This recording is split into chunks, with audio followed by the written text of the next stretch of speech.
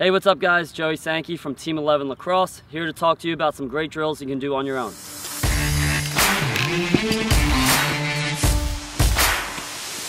The first drill here works on split dodges, change of direction, and shooting on the run.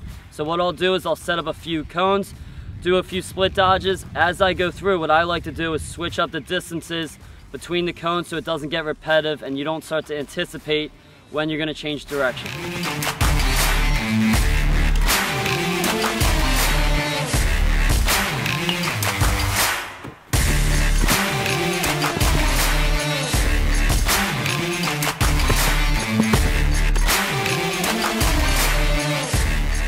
This next drill is very similar to the first drill, except we're doing a split dodge initially and then we're doing all roll dodges after that. What I want you to focus on is that when you do this roll dodge is really bringing the stick with you.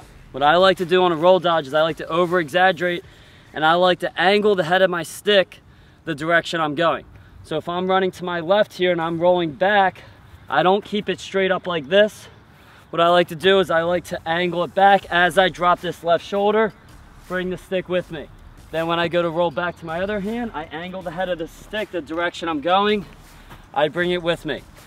Now when I do this drill, I try and over exaggerate it a little bit so that when you go in games, you work on not hanging your stick back upfield. What I like to focus on in all these drills is the foot I plan on needs to be the foot I drive off of. What I see a lot of times in players is that they'll plant this foot, they'll let this foot be loose and come off, and then they're out of control and have no discipline on where they're going coming out of the dodge. So what you want to do is when you come into the dodge, you want to plant that foot hard, and then the same foot you plant on, you push off and direct your body to where you want to go. Then I get here, I plant, push. Now the difference, what I see in some players, is that they don't push off their plant foot. So they'll come here, they'll plant, go here, and then they try and push off. Now you're out of control. So you want to plant, push, plant, push. And that's why it helps to change the distances in your dodges to long distance cones to then short distance cones.